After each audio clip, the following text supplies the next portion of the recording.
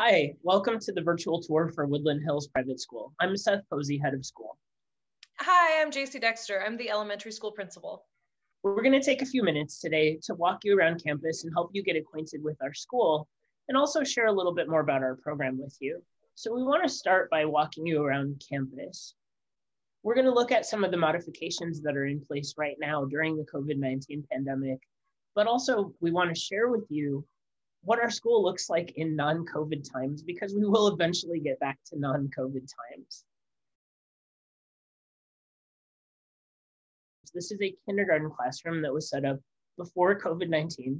You'll see that there are a lot of flexible learning spaces in our school, and some of those have been a little bit reimagined during COVID just with safety in mind. We'll show you a couple pictures from COVID times. It looks a little bit different right now.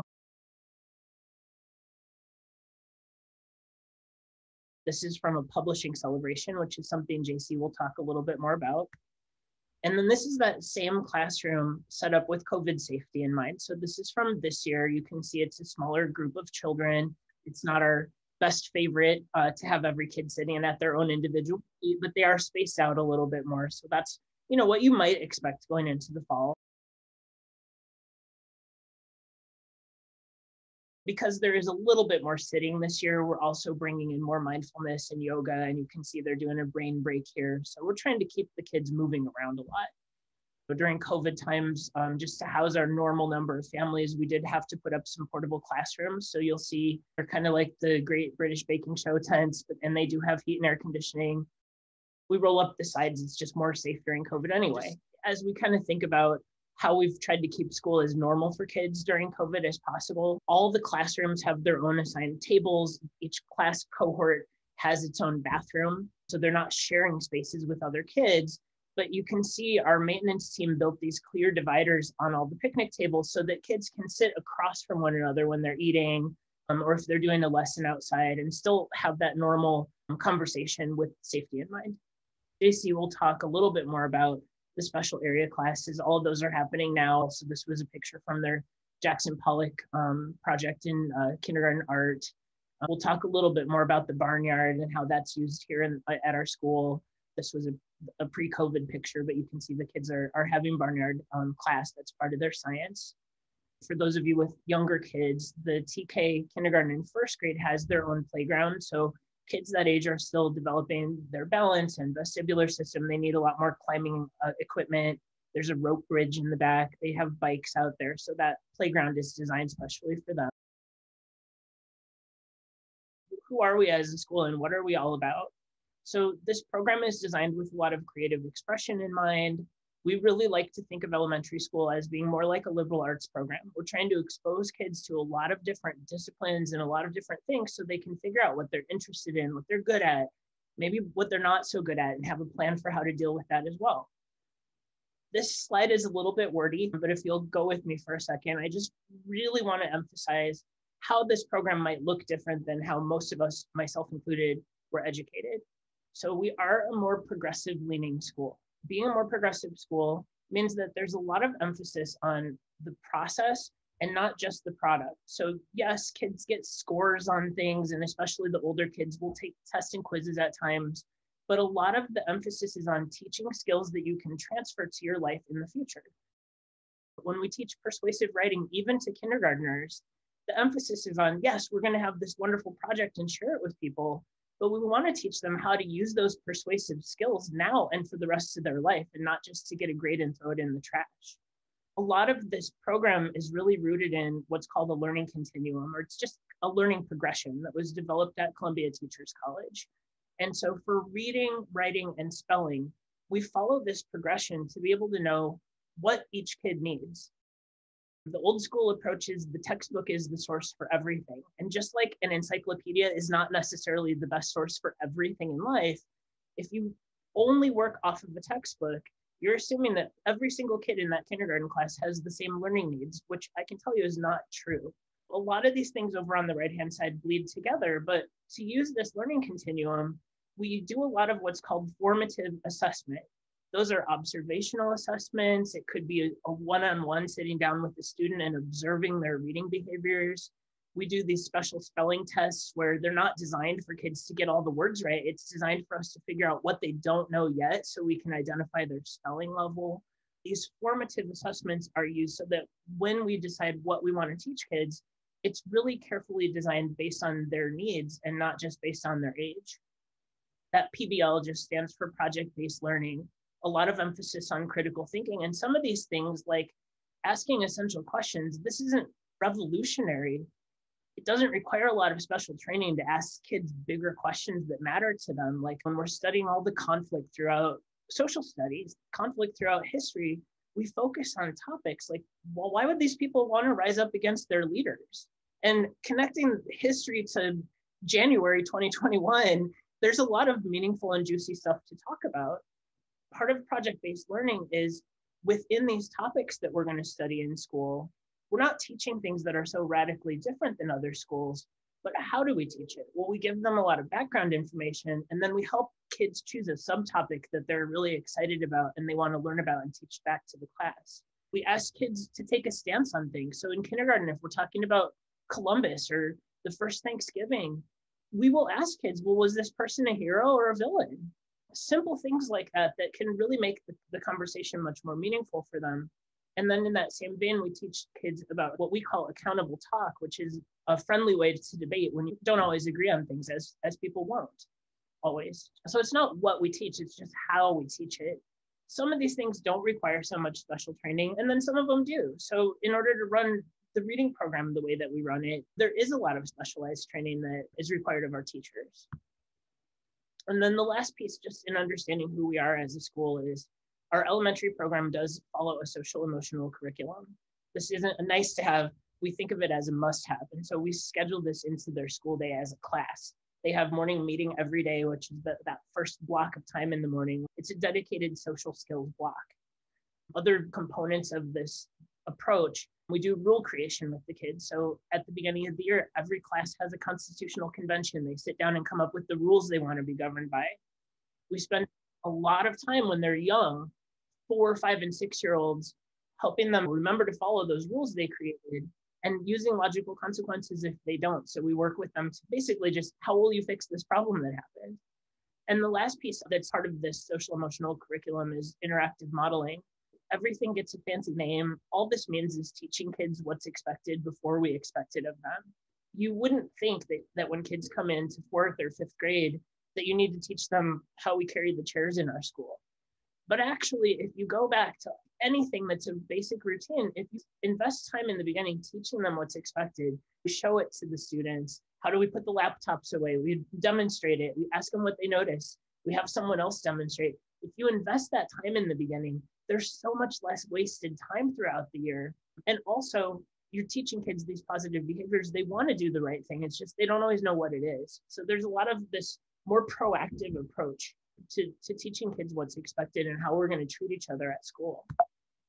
And then the last piece of it, of course, is morning meeting. So again, this is a pre-COVID picture, but it's done through games and songs and activities. There's a lot of emphasis on things like active listening skills. But that first half an hour of their day in every grade level starts with morning meeting. We think it's really important when we talk about progressive education that we really back it up with some examples so you understand what it looks like.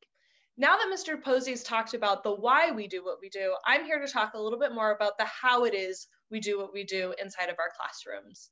One of the first things we do with reading is give every kid a running record. This is going to assign each individual student their own reading level. What that does is inform the teacher on what are those specific set of skills that the student needs to learn to grow as a reader. This picture, pre-COVID times, is an example of meeting with a student one-on-one to establish a reading level. And then we know what they need to learn as a reader to continue to grow. During COVID times, we value these one-on-one assessments so much, we wanted to make sure that we were still incorporating them. So what it looks like in a classroom now are having some of those plexiglass partitions, so we didn't have to take that part of our program away just because of COVID. Here's an example of what you might see for a typical kindergartner's learning progression. You can see the specific set of skills down here that a teacher is looking for when a student reads a simple sentence, "My dog ate my homework." Another example for a second and third grade class, you can see the example of a skill that the students are learning over here, where students are learning to react to the stories that they're reading, because that's what good readers do. And then they'll go back and practice it on their own in a book that's at their highest level of interest, along with their specific reading level. Our writing is done in a similar fashion. We start every unit of writing with what we call an on-demand assessment. This is where the teachers are getting a sample of writing from the student that is before any specific instruction is taught. This is going to help our teacher identify what are the skills that the whole group needs to learn, along with the skills that an individual student needs to learn. Then throughout their unit of study, they'll be instructed directly on those skills. One of the really cool things that we do, our reading and writing are always done in the similar units of study. So if they're reading nonfiction books, they're writing nonfiction writing. So they might be doing informational reports, they might be doing how-to writing. Similarly, if they're reading speeches and editorials, they might be working on writing persuasive essays. And then one of the most important things we do at the end is publish to an authentic audience. The last thing we want our students to do is put in all of this hard work just to end up in the trash can in your kitchen. So we have our students complete a publishing party at the end of every unit of study. Trigger warning again, this is pre-COVID times, where we have all of our family and friends come in for students to present back their writing works. During COVID times, publishing parties don't go away. They just look a little different. We do a lot of them virtually, pre-recorded over Facebook Live. And if you're curious, one of our kindergarten publishing celebrations is linked below for your viewing. We use the Singapore math program, which looks a little bit different than what you might be used to in a traditional school setting, with a big focus on critical thinking and being individualized for the individual learner. Here's a typical example of a first grade student. My student on the left side is a typical first grade learner. There's a lot of picture clues, there's a lot of scaffolding. They're really only solving the last step of the problem. If we have a student that's able to take on greater layers of complexity, we might give them the problem on the right. You'll notice the pictures are gone, the scaffolding is gone. They really have to tap into those critical thinking skills to be able to accomplish the problem solving. The way we approach fluency also looks a little bit different than what you or I might be used to from our schooling back in the day. With our fluency, we really want to focus on being able to efficiently manipulate numbers. So you'll notice on the left side example here, we're not just talking about students memorizing numbers 1 through 10 and counting up and counting down. We're looking for them to be flexible in their thinking, finding the missing numbers, identifying the pattern if it's skip counting, so that they have a greater understanding of the numbers themselves versus just memorizing facts for those time tests. We're also focusing on students to build their fluency against their personal best. We're not comparing students to each other inside the classroom. We really want to instill that growth mindset with our kids, that they want to achieve more the next time they have another fluency practice. And of course, you can't talk about Woodland Hills Private School without talking about the barnyard, one of my favorite places.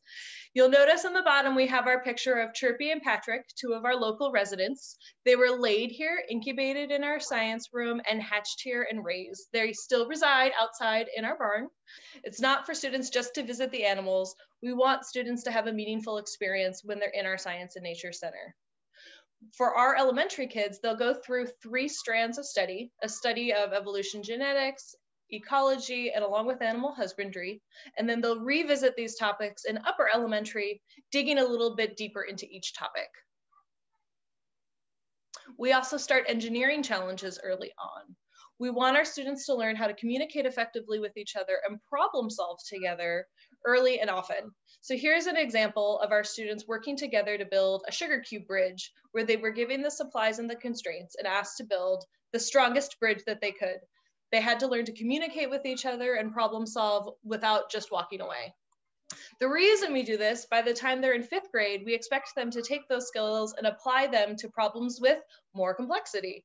This is an example of our 4th and 5th grade students working to build their VexIQ robots. We expect them to be able to not only build the robots and partners, but also be able to program them and solve problems and obstacle courses. In addition to our core curriculum, students will also take part in Spanish, music, PE, art, technology, and our science and nature studies. And one of the most critical pieces that we use in our school is our leadership binder. Since we have students working at their own individual levels, this is a key tool for us to be able to track and plan each student's individual growth.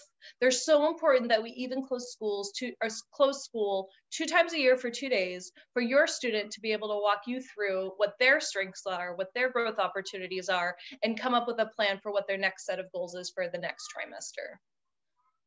Thank you so much for joining us on our virtual tour today. All of my contact information is listed below. I look forward to connecting with you all and working with your student along with your family, and I hope to talk to you soon.